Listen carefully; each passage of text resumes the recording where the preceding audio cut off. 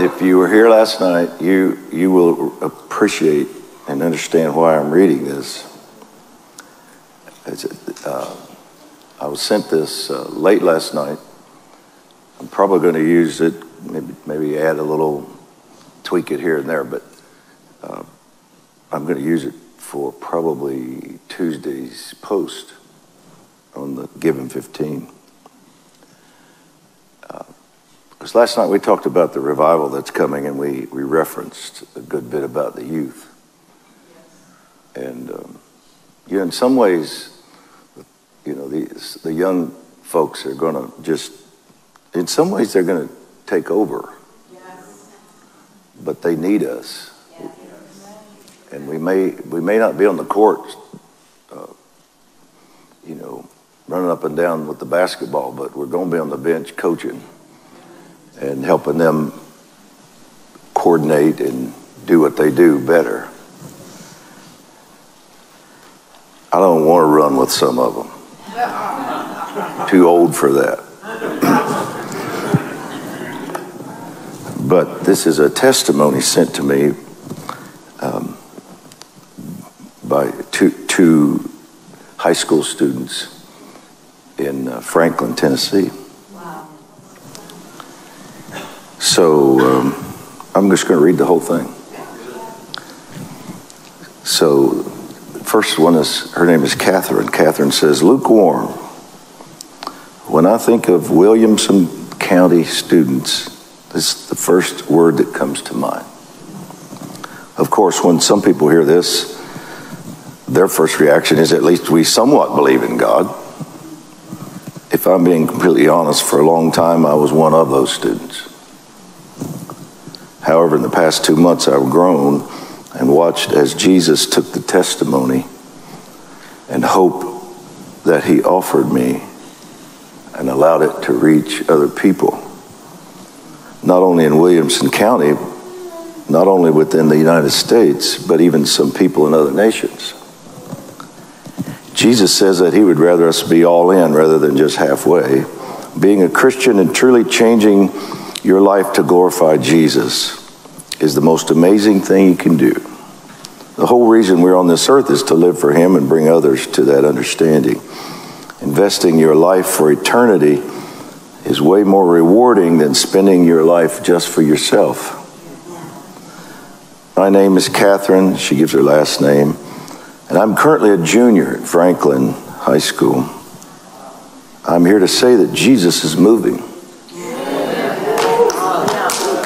It has been so inspiring to watch the Holy Spirit flood the halls of our schools and the hearts of those who didn't even know who Jesus was just a few months ago. Understanding and emphasizing that Jesus meets us where we are, that he is a God who lends his hand to us and is near to the brokenhearted, that there's nothing he won't forgive us for, that his love has brought us so much peace and faith, has led to the reformation that's happening here among us." And then Reagan, a young man named Reagan, picks it up. "About a month ago, a recurring vision led me to sit and think for a while. Jesus was telling me that teens needed to come together and just worship. This led us to become a community and a family connected to our common pursuit of faith. I can envision thousands of people in Nashville coming together to learn about Jesus, worshiping and hearing each other's testimonies. At the same time, my friend Josh felt God calling him to unite the churches. Together, along with the help of Devers, who already had a huge Bible study group forming, we started United as One. Our goal is to reach as many people as possible, not only in Tennessee, but throughout the nation. We've given it all to Jesus, and it is in his hands. He's already provided in big ways. We're so excited to see what the Lord will continue to do. My name is Reagan Weiss, and I'm a senior at Page High School in Williamson County. Currently, we're thankful to be experiencing a massive spread of hunger for the Lord. This student-led movement we're calling As One started with just 20 students has grown to around 330 in only a couple of weeks.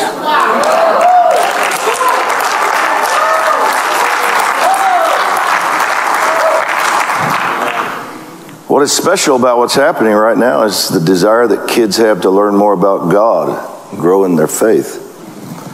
Students from all over our county have been meeting 3 to 4 times a week. We meet on Zoom at various homes for Bible studies. We've gathered at churches to support one another, and out in public spaces like our community rec center. Recently we met for worship at the landmark Natchez Trace Bridge, where several people tragically take their lives each year. Kids are hungry to meet together, share their testimonies and fellowship. We're learning and growing in the Word. It's really exciting to see us already becoming a big family. This has been such a hard time for so many kids with online schooling, quarantines. A sense of isolation is very real to our classmates. Christian and non-Christian kids alike are struggling with some of the same things and are able to talk with one another openly. We're praying for each other, seeking what God has to say about the things we're facing. Kids are getting saved and growing together. Our prayer is that this is only the beginning.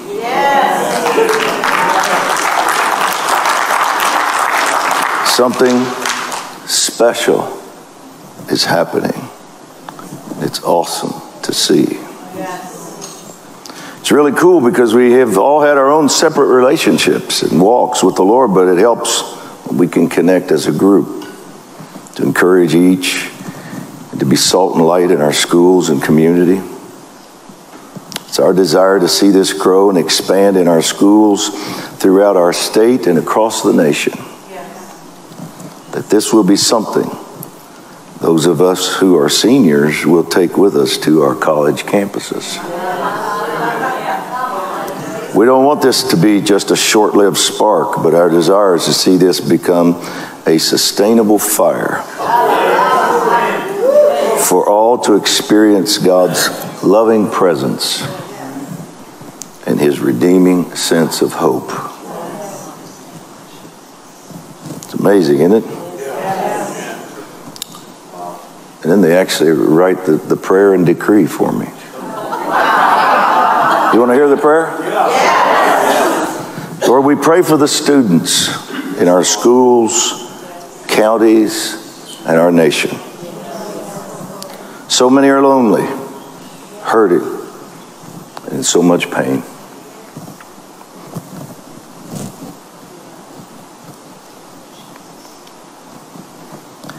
Many look happy on the outside, and yet on the inside are struggling with hearts full of despair that only you are fully aware of.